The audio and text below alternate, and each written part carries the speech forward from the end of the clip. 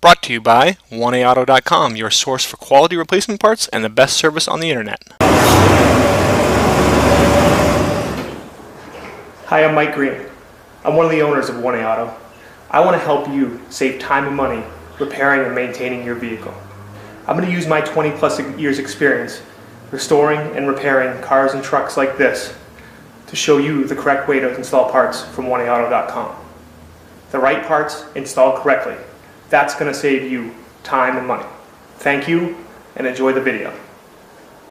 Okay, little brakes 101. So, maybe you got 50,000 miles on your car and you're wondering, do I need new brakes? Or maybe your car was in the shop and the mechanic put it up on the lift and said, see here, you need new brakes, and he showed you some stuff but you didn't really know what you're looking at.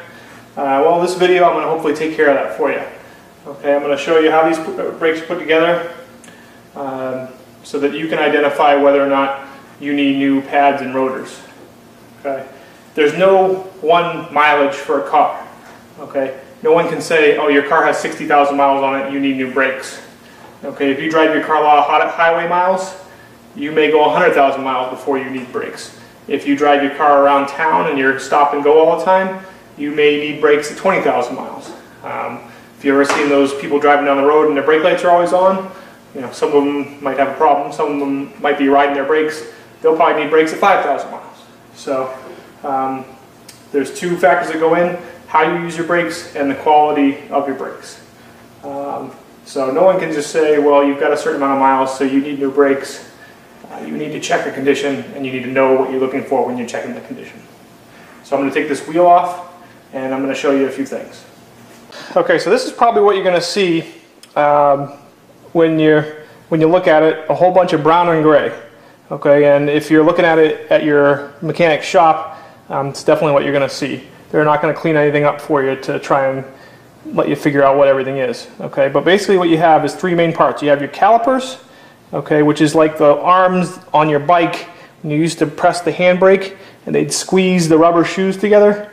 Okay, so you have your calipers, so those are like the arms. Okay, and then you can see it move. Okay, there's your brake disc or your rotor. That's obviously like the rim of your bicycle. Okay, and then between your rotor here and this is your caliper is your shoes. Okay, and there's a metal part of the shoe and there's a brake lining part of the shoe. Okay, and at this point what I'm going to do is go to a new set of brakes so you can see the difference between everything better. Okay, so I'm actually now going to perform basically a brake job for you real quick. Most cars are like this. There's two bolts that hold the caliper to the steering knuckle. And you can see this uses a large Allen wrench. I'm going to put another wrench on here for some leverage. Okay, and then I'm going to pull these bolts out. And then once you have those bolts out, you can use your wrench and pretty much just pry and pull the caliper off. Okay, so you can see the caliper, and here's your shoes, okay, which are like the little rubber things on your bicycle. That one pulls right out, and then this one basically pull it off like that, a little more force. Okay, take my caliper, put it up here. On most cars these days, the disc just pulls right off. Okay, some cars you may have that may be put on with a nut that has a cotter pin in it or something like that. But a lot of newer cars and trucks, the disc just pulls right off. Here's our new disc from 1A Auto. They go on just like the original. And here are our new pads from 1A Auto. Okay, a couple little things. Now you'll see it has a little tab right here. Okay, you'll notice that tab is roughly lined up just inside of the metal here. Okay, that tab's a wear indicator. Basically, once these pads wear down, that tab will start hitting against the rotor and it'll make that squeaking noise that you hear sometimes. And as soon as you start hearing that squeaking noise, you know that's when you need to replace your pads. The only special tool you'll need is a large C-clamp, and you probably actually don't need one this large. But you use this and put it in to force your cylinder back in. And now you'll see as I tighten it up, this cylinder will go down in. Now obviously you want to make sure you don't damage your line or anything here. Okay, and the reason you need to do that is because here's my old pad. You can see how much thicker my new one is. Okay, so this caliper had compensated by staying out some. Okay, so you have to push it back in so you can fit the new pads on.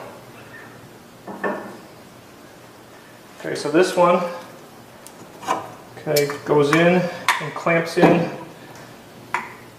to that bore. Okay, and then this one goes like this.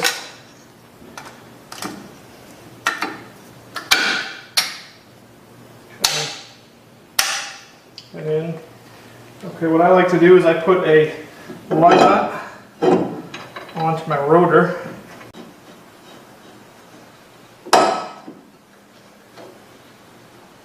Okay, that just helps to hold things in place. Okay, and then my caliper just goes right back on. You can see this hook should go down in there, and this hook should go in if everything's positioned correctly.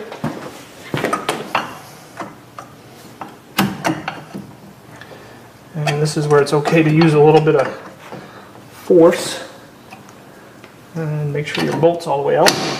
Okay, and then you get your bolts started, you tighten them up.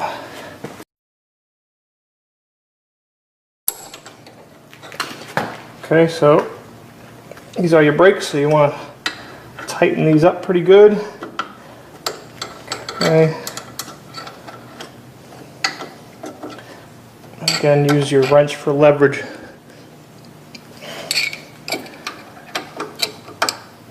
Make sure your Allen wrench is well in that bolt. Okay. Okay, and now with the nice new brakes in, you can see everything really well. Here's your caliper, here's your pads in red, and then there's your disc in between. Okay, and you can see the new pads are a good, between probably 3/8, I don't know, 3/8 and ½ an inch or so. Whereas my worn pads are about half of that. And quite honestly, these pads still have some life left in them. These pads are still probably worth another 10,000, 15,000 miles. Okay, but now you can easily see, and if somebody's trying to tell you need brakes, this is what you check for.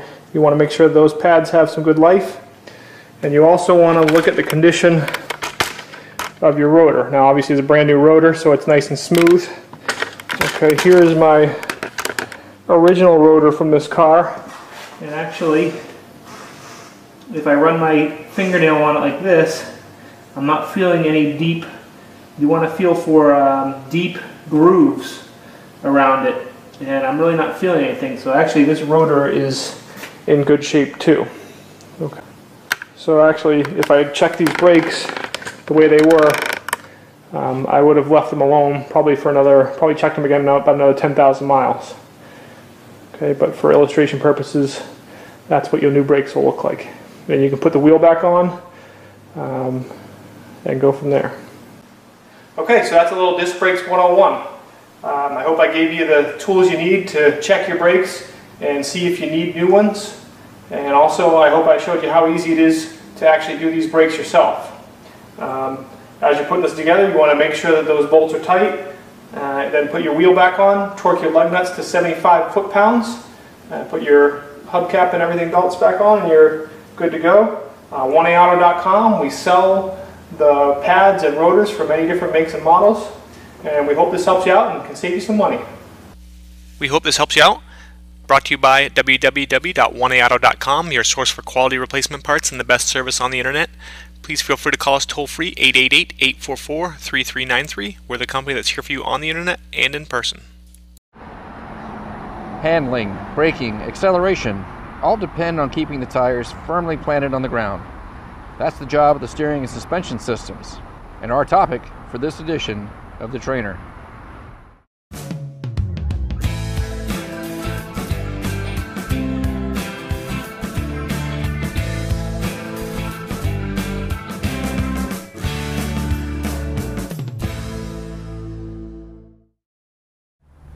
If you watched last month's video, you know the focus was on tires and how important they are in maintaining the overall handling and stability of the vehicle. And it's all done through a contact patch about the size of my hand. But even the best tires in the world aren't going to be able to do their job if the steering and suspension systems can't keep that contact patch in contact with the pavement under a variety of conditions, and if the control inputs that the driver is making through the steering wheel don't get to the tires where they need to go. So in this edition of The Trainer, we're going to talk about inspecting the steering and suspension systems to make sure they're doing what they're supposed to be doing so the tires can do what they're supposed to do. Keep the vehicle under control, keep the occupants safe. The inspection process begins just as you come up to the vehicle to bring it into the shop with a quick visual inspection. We're going to do a walk around and look at a few things of interest when it comes to looking at steering and suspension issues. Number one, what kind of condition are the tires in? Just a quick visual check as we're walking around the vehicle. And what about the ride height? Let's take a look at the ride height. Now, you can go formal with this, get out your tape measure and so forth. But right now, I'm just looking at generalities, just trying to get a feel for the condition of the vehicle. And really, all I'm going to do is take a look at the gap between the top of the tire and the fender on either side, just to give me a rough idea of what's going on. If one side is significantly different than the other, I know I got something I need to take a closer look at. We'll do the same for the back end. The one thing I'm not really going to be too worried about is the old bounce test. Some of these, like this 13 Ram pickup, are pretty tough to get bouncing. And besides, they're not going to tell me a whole lot about the low end of the suspension's dampening characteristics. What I mean by that is the small ripples, those things that make a difference in the ride quality of the vehicle while we're cruising down the highway. I can't really tell that by a bounce test. The shock's completely blown, yeah, I'll be able to tell that all right, but I'll probably also be able to tell that by a visual inspection because it'll probably be coated in fluid. Now, once I've got my quick walk around done, I'm going to bring it into the shop for a closer inspection, but not directly. Maybe a little test ride just around the shop parking lot. One of the things I want to do is get into small circles, lock on the steering. I want to see how the steering feels. Is it smooth through its entire range, going in both directions? Are there any abnormal noises? Maybe a few hard little stomps on the brake pedal so I can see how much dive there is in the suspension. Same on the acceleration. Maybe just a little blip on the throttle, see how much rise there is in the suspension. Is it more than I'm used to seeing on a particular model that I work on? If I have some bumps, speed bumps I can go over, so much the better. If you really want to do a good job with it, set up a little test drive area close to your shop that gives you a variety of conditions to operate the suspension and steering under.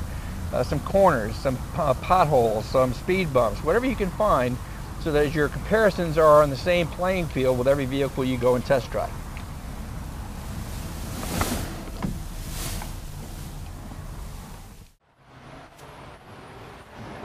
Okay, with the vehicle safely up in the air on the lift, we can move on to a closer inspection of the front end, the steering and suspension components. The first thing we're going to do is a quick tire inspection. I'm not going to go into a lot of detail here because we covered that last month. You can always look that up either at the AutoPro Workshop, the Motor Age website, or our YouTube channel, of course. But I do want to reiterate here the type of wear that you see on the tires. If you see a sawtooth wear with the treads looking like this in either side, that usually indicates a problem with the toe angle. What's the toe angle, you might ask? If you look straight down from the top of the vehicle, just like looking straight down at your feet, and if your feet are pointed pigeon-toed in or toed out, that's the same thing with the tires. So the tires are pigeon too far in, that's toe in, and if it's too far out, it's called toe out. So either one of those, if it's outside of specification, can cause that kind of wear on the tire. Another thing I want to look for is abnormal wear on either side. Maybe the left side or the right side, the inner or outer, is wearing faster than the other. That could indicate a problem with the camber angle. What's camber? If you're looking straight ahead of the vehicle, the tire should point almost vertical. They are designed to turn a little bit in or out. Again, camber in or camber out, and that's what you're looking at there. Too much, of course, would accelerate the wear on one side of that contact patch that we talked about last month and cause some issues there.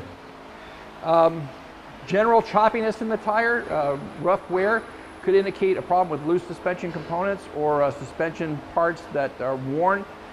Certainly the shocks could be worn, allowing that contact patch to not stay in contact with the ground. And of course, you can't align a loose front end, so we want to make sure that all the parts are in good shape and tight before we even talk to the customer about doing an alignment on the car. Now, once I've done that, we talked about shaking the tire in other videos.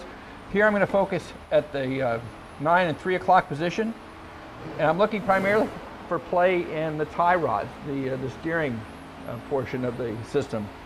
If I do feel any play, then what I like to do is reach behind and get a hold of that tie rod end while I wiggle the tire to see if I can tell whether it's the inner or outer that's causing the problem.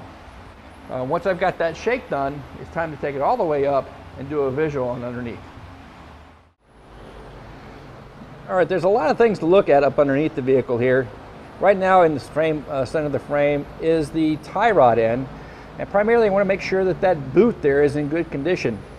A lot of the components on modern vehicles now come without grease fittings, so they're relying on the grease charge that they had when new to keep them healthy for a long time.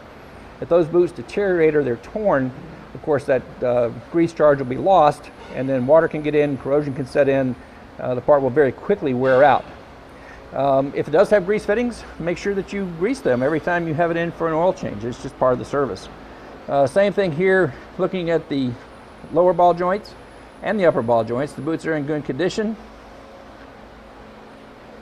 We're also going to take a look at the stabilizer links to make sure their bushings are in good condition. They're not obviously broken, missing, as we come in on the sway bar itself and take a peek inside the check condition of those bushings. Are there any visual leaks underneath associated with the steering system? Of course, this structure is kind of interesting because it uses an electric steering system, as a lot more cars and light trucks are doing. So you don't have any fluid leaks, but you still have the linkage to consider for wear and tear. Shocks, check those lower bushings and upper bushings for wear and tear. Take a good close look at the springs. Are they broken, sagging?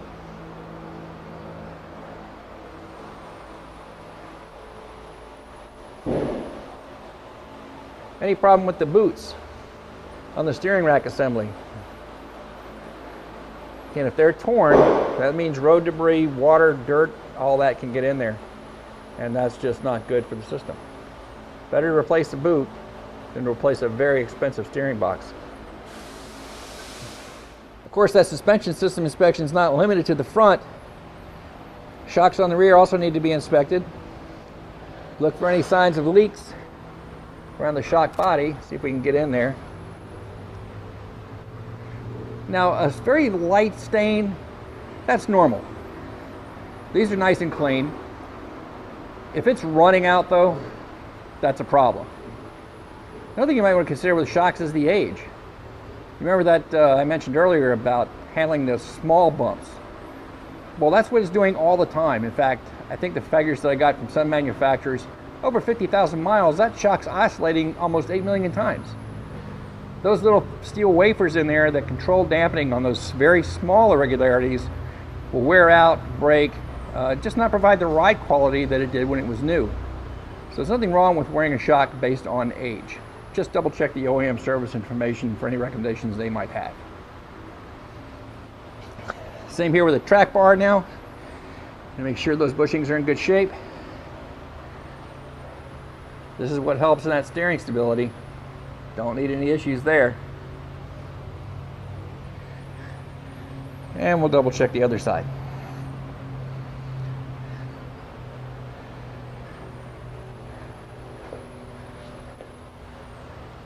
Check the springs and the condition of the jounce bumpers, front and rear.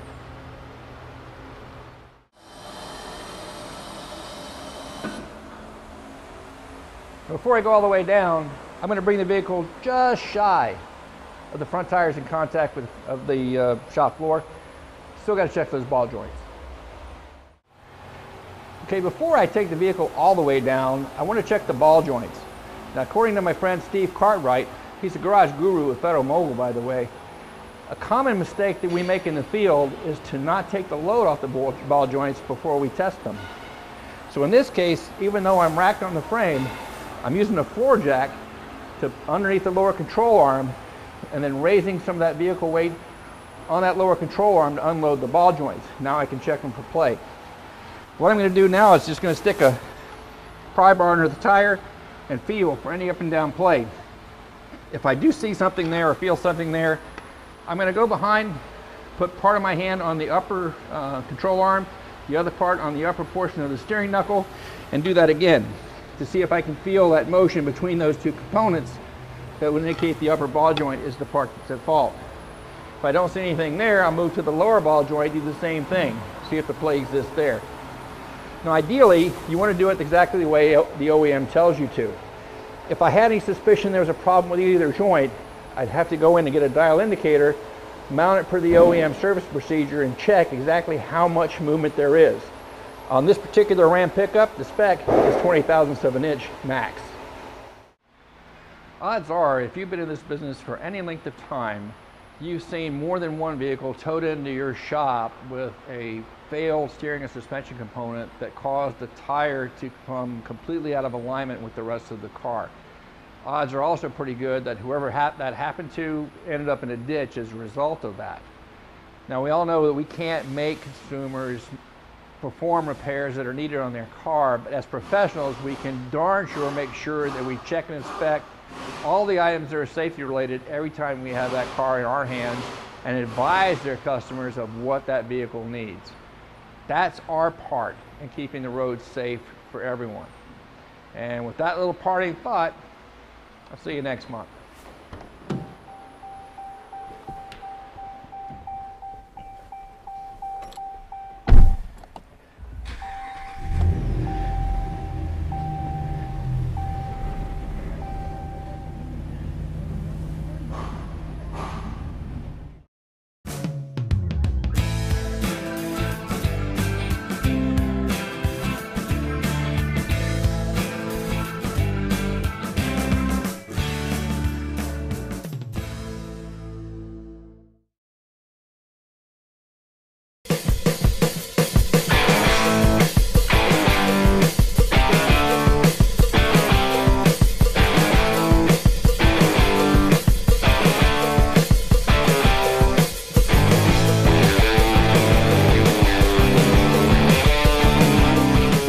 Today we're going to be performing a brake inspection on a 2007 Toyota Corolla.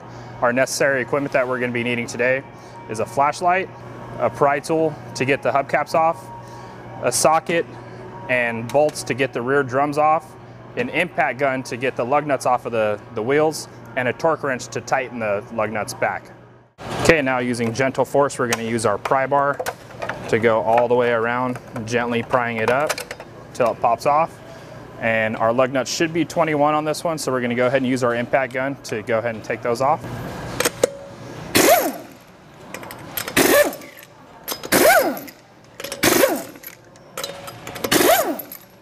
So now we're going to go ahead and take off the tire and give a good look at the brakes. So at this point we're going to go ahead and look at the brakes. This customer has recently had brakes done, judging by the cross hatching of the rotor, which means it's brand new rotor. And you can take a look at the pads through there and you can see there is tons of pad life. You're going to have the rotor in the middle, then you're going to have the pad, and then the pad backing. So there is tons of life on the front of this vehicle. After inspecting the front of this, we're going to go ahead and hand tighten these, and using a torque wrench we will actually torque them down to the recommended specifications. So we're going to go ahead and pop off the rear hubcap now. Like I said, using gentle force.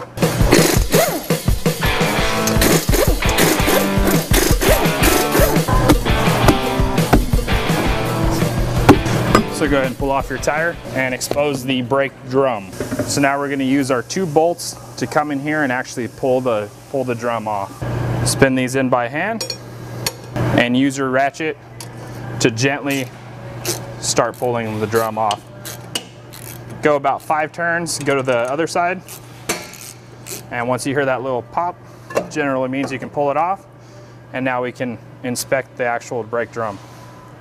So just like when we inspected the front of this vehicle, we can tell that the rear has also been changed out. A general rule of thumb is you want to see about, you want to see more pad, which this is your pad here and here, than you do backing. So if it's getting close to that backing, obviously your brake shoes are down to the point where it's time for a brake job. And at this point, it is a good idea to look at the wheel cylinders, which are these, which actually push the shoes out and compress it against the drum in order to stop. If you notice any residual wetness, that means your wheel cylinders are leaking and you need to replace them. Now that we have inspected it, we're gonna go ahead and set the drum back on and go ahead and put the tire back on. So here at the Auto Skill Center, we actually have a chart that tells us how tight the lug nuts need to be. So we're gonna go ahead and find our Toyota on here, and it says all models 1986 to 2010 are 76 foot-pounds.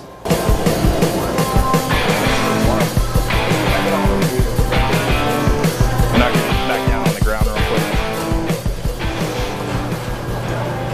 quick. So as illustrated on our board, we need to set this to 76 foot-pounds. So we're gonna go ahead and spin it until you reach 70, and then go to 76 and lock your locking nut down. So as illustrated before, it's 76 foot-pounds. We're gonna go ahead and torque these wheels down under its own weight in a star pattern. Some vehicles are gonna have 4 lugs, some are gonna have 5, some are gonna have 6, some are gonna have 8. But just, make sure you do a crisscross pattern so you equal out the torquing across the wheel.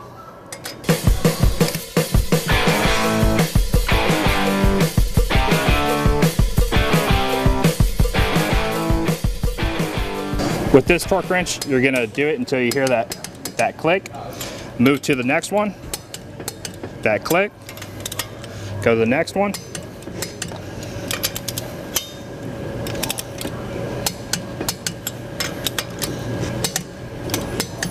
Now just double check all your bolts to make sure they're nice and tight. And set your hubcap on, making sure that that little notch is set up for the tire valve itself. There we go. Once you're done using the torque wrench, make sure you turn it down to 0, or you can make the torque wrench not inoperable, but it's not going to be accurate anymore.